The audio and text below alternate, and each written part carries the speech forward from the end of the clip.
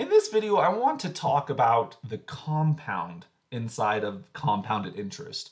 So we measure time in years for financial problems, but interest could actually incur much sooner than the year into the year. We could be collecting interest monthly or quarterly or something like that. So what really is the best number of compounds? So what we're going to do is in this video, we're going to experiment. So we're going to do a mathematical experiment. So we're going to fix let's say it this way. A sum of $1,000 is going to be invested at an interest rate of 12% per year.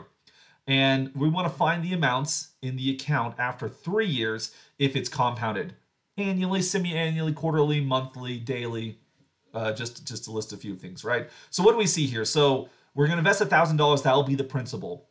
The interest rate is going to be 12%, so R equals 0.12. And the time that's going to elapse is going to be 3 years, T equals 3. So those are going to be constants throughout this entire exercise right here. What the variable is going to be the number of compounds. So I want us to see what happens as the compound changes, but everything else stays the same. So if we do an annual compound, that is, we collect interest only at the end of the year, that means the number of compounds is going to equal 1. And for this entire discussion, of course, we're going to use the compounded interest formula. A equals P times 1 plus R over N to the NT power, which we then see that P equals 1,000, R equals 0.12, and T equals 3. And then N, we will treat as this variable, will allow it to fluctuate here. So annually compounded means we'll have one compound per year. So we want to compute the amount after 3 years, so A of 3. That's going to be 1,000 times 1 plus 0.12 divided by 1 raised to the 1.3 power. Now, you don't necessarily need to be a hero right here. These type of financial calculations you put into a scientific calculator, and if you crunch the numbers, you're going to get $1,404.93. So that's pretty good, I would say. After 3 years, you made about $405 upon that original investment of 1,000. So you almost got back 50% gains over the 3 years. Well, what happens if we were to instead compound semi-annually? That means we get interest twice a year or every 6 months. So how this will change the formula, instead of 1s right here, you're going to get 2s, right? And so notice, obviously, by increasing the exponent, from 1 times 3 to 2 times 3, we went from 3 to 6. That should make the expression get bigger, right? But notice you're taking the denominator and you instead of dividing by 1, you're dividing by 2. So increasing the exponent should make the quantity get bigger, but increasing the denominator makes the quantity get smaller. So as the base, we have this exponential competition going on here. We have a to the x right here. The base is getting smaller, but the exponent is getting bigger. So how does that affect the result, right? Who's the winner? Well, we're going to see here that in the end, it turns out that the larger power seems to be a good thing, even if the base got smaller in this conversation, because when we compute this value, 1,000 times 1 plus 12% divided by 2 raised to the 2 times 3 power, you end up with $1,418.52. And you can see that's a difference of about $14. So yeah, you made more money during the 3 years by getting semi-annual interest, all right? Now, it wasn't a huge difference, right? I mean, because remember, the original interest that you collected was about $405. The second one, you got about $419. Like I said, it's about a difference of $14 there. And so $14 over 3 years isn't a huge gain, right?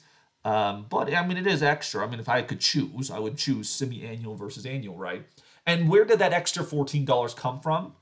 Well, basically, after the first 6 months, this investment strategy gained some interest that wasn't here. And that interest, although small, it was able to start collecting interest and interest and interest. And so over time, it adds up.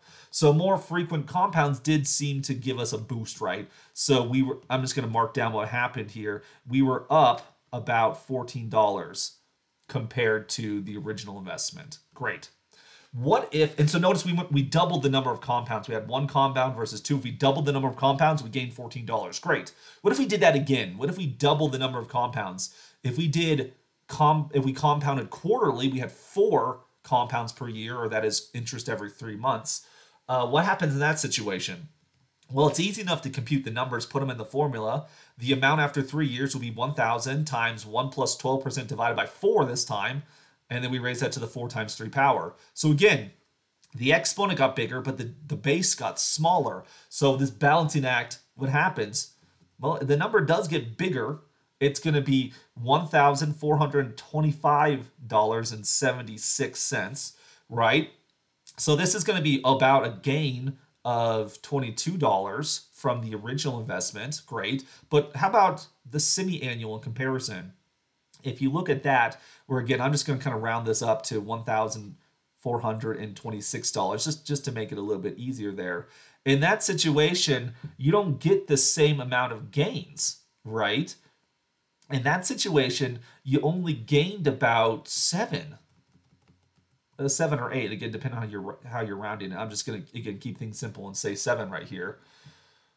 That when you double the number of compounds, right, you gain $14. When I doubled the number of compounds again, I only gain an additional $7. So that's kind of interesting that you'll notice that even though we doubled the number of compounds, the increase was only about half as the first one, right?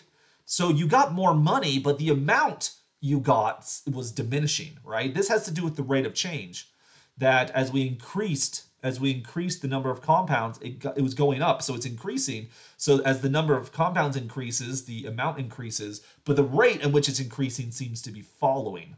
We could say that our function with respect to n here, it's increasing but concave downward. All right. Well, let's do one better now. Let's go from quarterly to monthly, right? There's 12 months in a year. So if we triple the number of compounds, how does that affect the result this time? We take 1,000 times 1 plus 12% divided by 12, and then raise that to the 36th power. Much bigger power, but smaller base, in which case then you're going to get $1,430.77. So that's about a difference of $5. So we tripled the number of compounds this time, but again, we didn't gain as much as when we had doubled it the previous time. All right, well, let's basically times this number by 30, roughly speaking, as we go from monthly to daily, right? And I'm excluding leap year. Sorry, we're going to just do 365 days for a standard year. You'll notice here as we take the daily here, 365, this would look like 1,000 plus 1 plus 12% divided by 365 and raise that to the 365 times 3. When you crunch that number, it turns out just to be $1,433.24, which is only an increase of about $3. Again, I'm rounding here. It's about an increase of $3. But again, we increased the number of compounds by like 30 times, right? But you only gained $3 there. It would appear, I mean, when you look at this table here, the values on the right are increasing, but at a rate at which it's increasing seems to be shrinking. So that suggests that this function with respect to n is increasing but concave down. It's the rate at which it's increasing is diminishing over time. And so it appears that even though we keep on getting bigger and bigger and bigger compound numbers here, there's sort of a limit to how large these numbers can be, right? It's not just going to grow without bound, right? It seems like there's a limit to how big this number can be.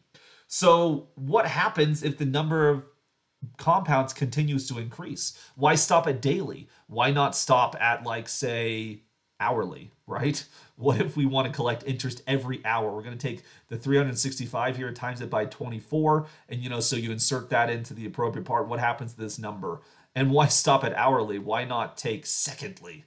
Is that even an option, right? What if I want to calculate interest every second? So we're going to take the 365 times the 24. I guess I jumped minutes, right? Whoops. Let's do minutely. We're going to times that by 60, right? But then let's go back to secondly, because that's what I wanted in the first place. I need to times that by 60, right? So you can make the number of compounds get bigger and bigger and bigger and bigger, right? That should make this number get bigger, bigger, bigger, bigger. But what is the limit here? How big can this number get? And I mean, because as a consumer, right, if I'm investing this money, I want the number of compounds to be bigger, bigger, bigger. It seems to give me more money. Even if it's only a little bit more, I mean, I would want it to be more. So how big can this be? Like, what's the limit that this number is approaching right here? So before I can answer that question, I want you to notice the following. If we take the amount with respect to time, right, this is equal to P times 1 plus R over N to the NT. So this is our compounded interest formula. To answer this question about what the limit here is going to be, I'm going to make a slight tweak to this formula. That'll make more sense why we do it in just a moment. And this tweak is going to be inside the exponent. I'm going to multiply the exponent N times T by R over R times NT, right? So you're just timesing by number 1, assuming R is not 0, which if you have no interest, then clearly this problem becomes mute at that point. So we're going to times the exponent by R over R. And then playing around with exponent rules for a second, this becomes P times 1 plus R over N to the N over R right here. Oh, whoops, I need to have a bracket right here. N over R to the, because basically what I did here is I'm just pairing together this N over R right here, and then the exponent will look like R to the T, like so. And so then what I'm going to do is I'm going to make a substitution. I'm going to say that M, a new variable, is going to equal N over R. Make that substitution right there. And then the above formula A will become P times, times 1 plus 1 over M to the M power. And we're going to raise this to the RT. So again, this calculation might seem a little bit weird on what's going on right here. But what I'm going to do is I'm going to consider this number right here. 1 plus 1 over M to the M. So I want to consider this. And so I'm going to ask myself, what happens to this as M goes to infinity? Because notice that as M goes, as N goes to infinity, right? Our interest rate was fixed. This would look like infinity divided by R, right? That's just going to be infinity. So as N goes to infinity, M is going to go to infinity. But the calculations can be a little bit cleaner by using this formula right here. We're going to see this on the next slide right here. So as M goes to infinity, what happens to the quantity 1 plus 1 over M to the M power? All right. Some of these we could actually compute. Like if you plugged in M equals 1, you're going to get 1 plus 1 over 1 raised to the first power. This is going to give you 2 to the first, which is equal to 2. So it starts off at 2. Great. Then we stick in like 5. You're going to get 1 plus 1 over 5 to the 5th power. That's going to turn out to be 6/5 to the 5th, right? And you can compute what that is. That'll be approximately 1.48832. And so again, I'm just going to use a calculator to help me out here. If I plug in M equals 10, you're going to get 2.59374. If you plug in 100, which is 10 squared, you're going to get 2.70481. If you plug in 10 cubed or 1,000, you get 2.71692. If you plug in 10 to the 4th or 10,000, you get 2.71815. You plug in 10 to the 5th, which is 100,000, you get 2.71872. Did I say that right? 2.71827, excuse me. And if you plug in a million or 10 to the 6th, you get 2.71828. So even though the variable M in play is getting bigger, these numbers are getting closer and closer and closer to some number, right? Somewhere close to 2.7182, right? Like you notice as you jump from 100,000 to a million, the first 4 decimal places were the same. It's just the 5th one that changed. And so it turns out that this number is not just going to explode in size. We're getting closer and closer to a unique irrational number.